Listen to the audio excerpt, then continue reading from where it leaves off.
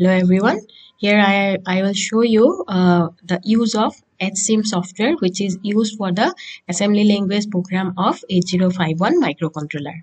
So in this particular video, I'll show you one program using this EdSim. I'll show you execution of one program of 8051 microcontroller using this EdSim software, and rest of the 4 programs you try by yourself and just check the result. Okay, so here I'll show you one program which will simply add two 8-bit numbers using 8051 microcontroller. So first we'll try to write down the question. So our question is write an assembly language program. Write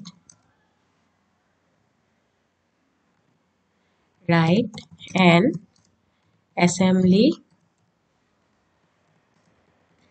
language program using 8051 microcontroller to add two 8-bit numbers.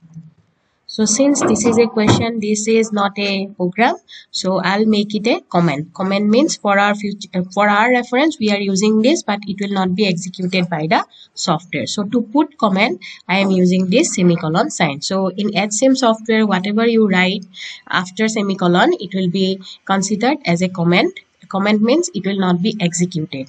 So now I'll write down the program for this addition. So for that, what I'll do, I'll simply use the instruction for 8051. So first we have to take two data. We will consider two data, and those two data we will add using the accumulator of 8051. The accumulator of 8051 is known as A. So we'll write, this is move, and one point you have to remember that this EdSim is case insensitive. You can use uppercase letter, you can use lowercase letter. So now I'll simply writing this move A comma hash 05H. So this hash is used. This hash is used for immediate data. If we are in 8051, there is no immediate instruction like your 8085, that is MVI, ADI. Here for immediate data, we will use this hash symbol. Now we are transferring our first data to the accumulator. After that, we will directly add our second data to the accumulator. For that, add A comma hash 05H. Again, I am taking the same data, or you can change the data. Suppose I am changing it to 04H. Now, after this addition, your result will be stored in accumulator. So here you see this is the register list of the registers of 8051. So accumulator, this A means this ACC. So we have write down the program. Now I have to save my program. So for that, I have clicked on this save button.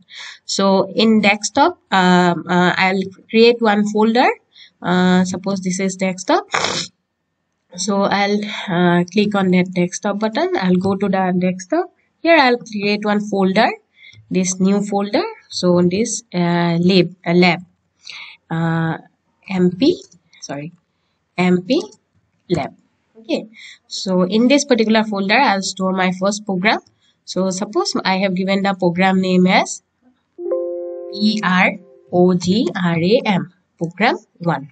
So here extension is .asm. Why .asm? Because it is a assembly language program. So program 1, I have saved it. So after saving, what I have to do, I have to assemble my program. So assembling will do what? It will check the error. If there is any error, it will give us the error. Otherwise, we can go for the execution of the program. So for assembling, I am clicking on this assemble button. So here you see this assemble. This is with no error. After that, we can execute our program or we can run our program.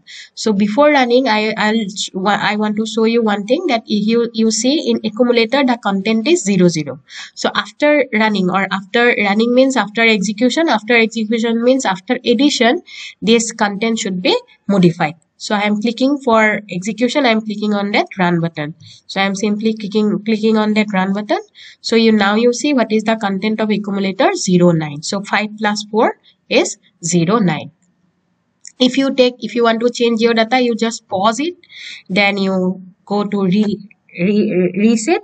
and then I am changing my data. Second data I have changed it to 05.